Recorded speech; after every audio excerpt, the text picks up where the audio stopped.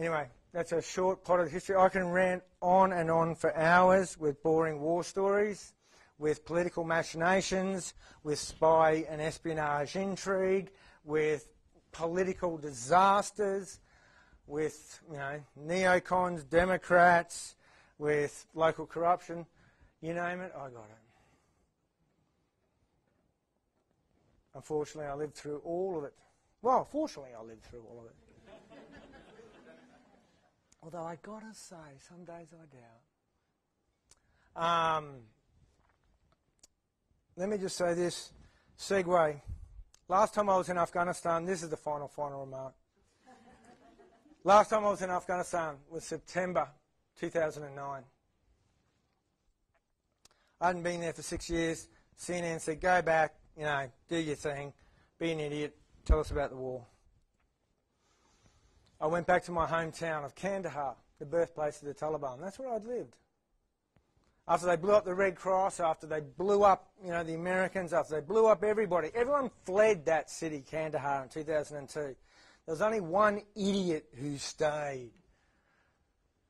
And that's because the drug lords had signed off, the Taliban had signed off, the Karzai government had signed off, the police had signed off, the Americans had signed off. Don't screw this up and we won't kill you. So I was able to stay. A unique experience, an insight that I would suggest few Australians or few Westerners can claim to have at this juncture. Others will surpass me, but God, I know the Taliban.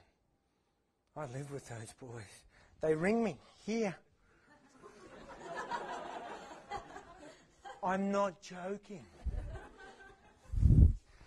So, how's it going, boys? Jihad, jihad, jerga, jerga, Afghanistan's a mess, as you all know. Some here know that I have a particular bugbear about the conflict in Afghanistan right now. General David Petraeus, the American commander who's running that war, the one who saved the Iraq war, is a very dear, close personal friend of mine, as are a lot of the commanders there. Even some Aussies. I've never done an official Aussie MBID. I'd really like to. They tell me it's 6 months. Point being, our troops are bleeding, sweating and dying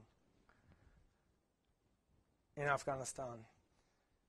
In a charming little hellhole part of the world called Rozgan province. It's a province I know like the back of my hand, trust me. I know what they're going through.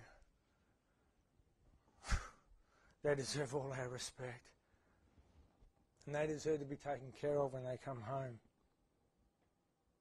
But you all don't know that. Because they're over there now, as they have been, fighting in a vacuum, in silence.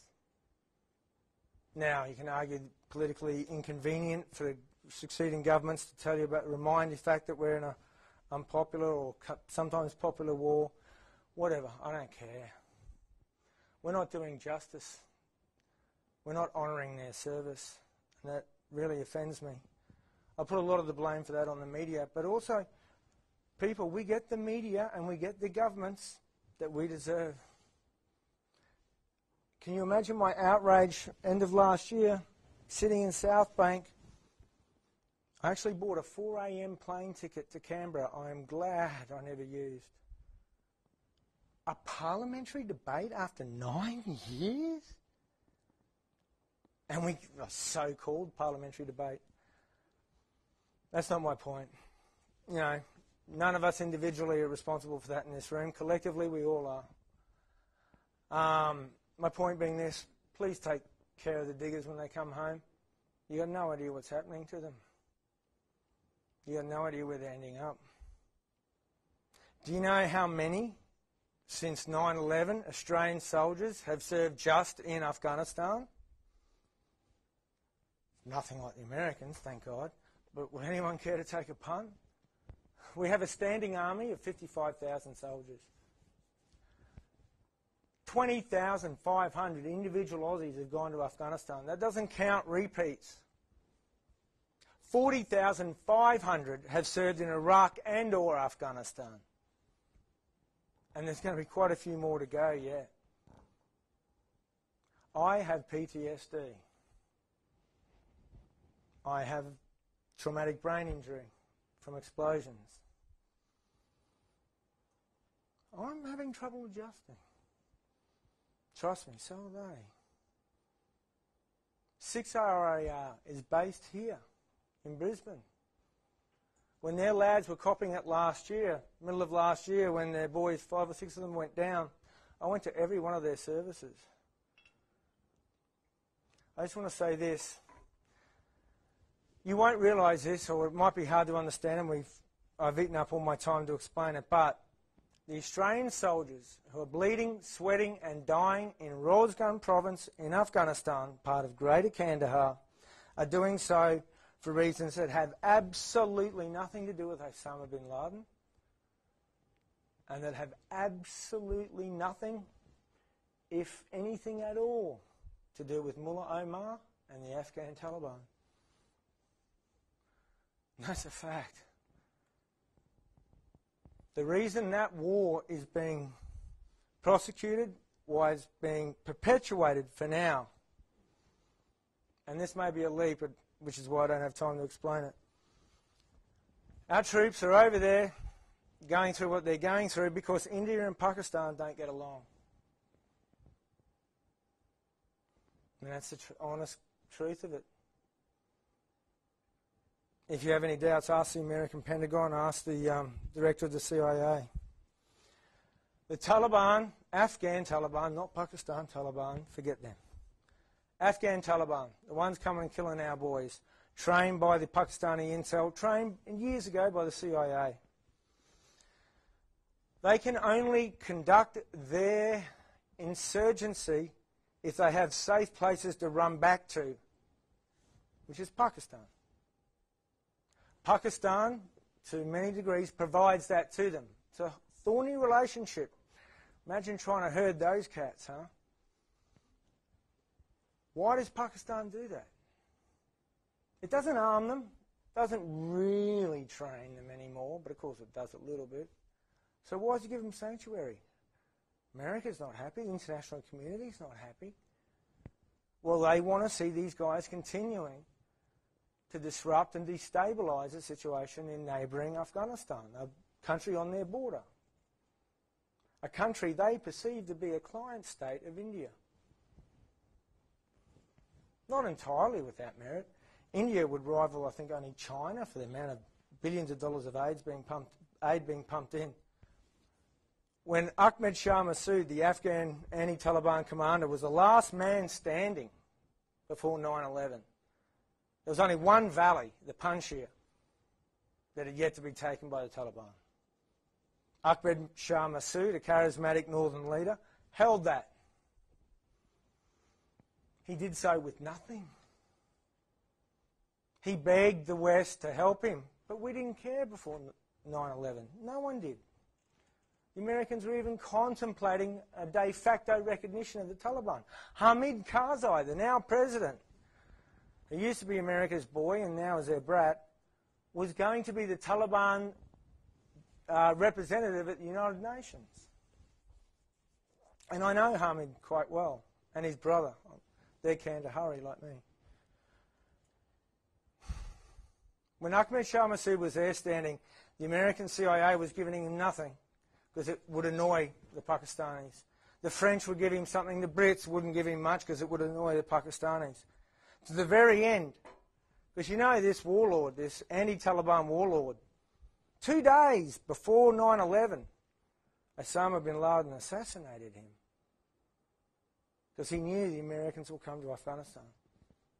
And if they come here, there's only one Johnny on the spot they can go to. So on September 9, 2001, Osama bin Laden arranged it so 2 Arab journalists went in to interview him and detonated their camera. At that time, when no one was giving him aid, just pittance, New Delhi was still building him hospitals in the Panjshir. still providing training and arms. Why? Because they knew that would piss off the Pakistanis. In the end, by some miracle, the last man standing won. The Taliban side, the Pakistani-sponsored side, lost. Kabul became a satellite, a client of New Delhi. India runs the Afghan secret police. India trains the Afghan army officers, sends them to Delhi. This, that, the other. Lots of funding, lots of this. Pakistan's not happy about that. They went and car bombed the Indian embassy in Kabul. Huge blast. Killed a lot of people. 9 months later, a friend of mine, the chairman of the Joint Chiefs of Staff, Admiral Mullen, released the signal intercepts between the Pakistani spy chiefs talking to the bombers before they did it.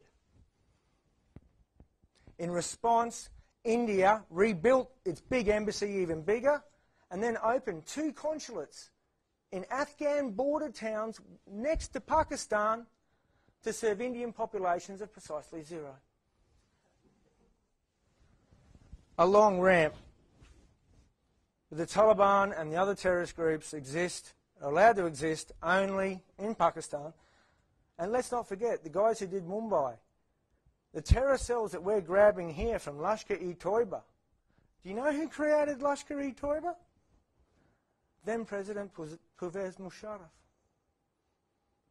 They were a semi-official paramilitary organisation sponsored by the government. Pervez admitted it to me himself. His ISI director proudly boasted of it. He said they're a great force multiplier. Those Islamic psychopaths tied down an entire Indian division in the Kashmir. That's our greatest al-Qaeda threat here. People like Lashkar-e-Toiba, they're the ones we're rolling up. The guys who did Mumbai. Still links to the Pakistani government. All of which just feeds into for me to say, I wish there was something we could do so that our boys didn't have to keep coming home in body bags and coming home wounded for the rest of their lives.